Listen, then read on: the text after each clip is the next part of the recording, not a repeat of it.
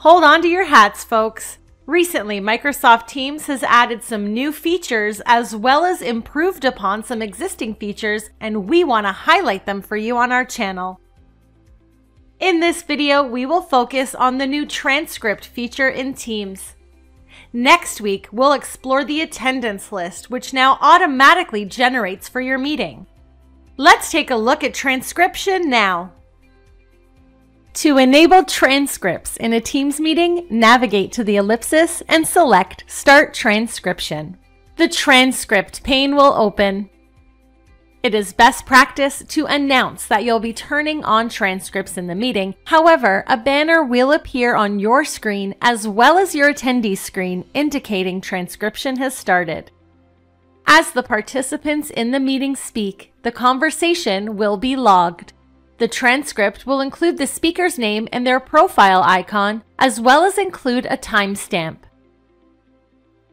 If you do not wish to see the transcription pane as the conversation evolves, select the ellipsis and choose Hide Transcript. You can always open it again by navigating back to the ellipsis and choosing Show Transcript.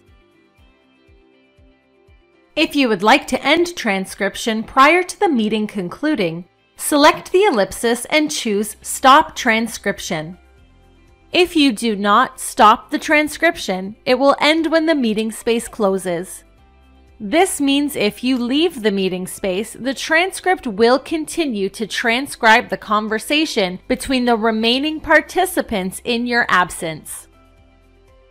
Once you have concluded the meeting, you can access the completed transcript from the chat application view.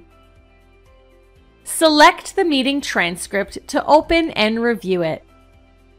If this was a recurring meeting, you can access the additional transcripts by selecting the corresponding date from the pane here. You can download a copy of the transcript to socialize it with others who are not a part of the meeting. Select the Download drop-down and choose if you'd like to download this as a Word document or a VTT file. You can also delete a transcript if it's no longer required by selecting the Delete button. You must confirm this action by selecting the Delete button here. You can also access a copy of the transcript by navigating to your calendar and double-clicking your meeting placeholder. Click the transcript box to open the transcript. At this time, transcription is not available in channel meetings.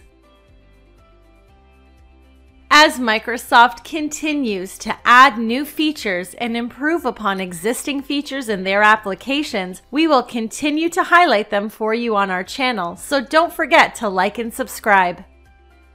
At CCC, we did not get here alone, and neither should you.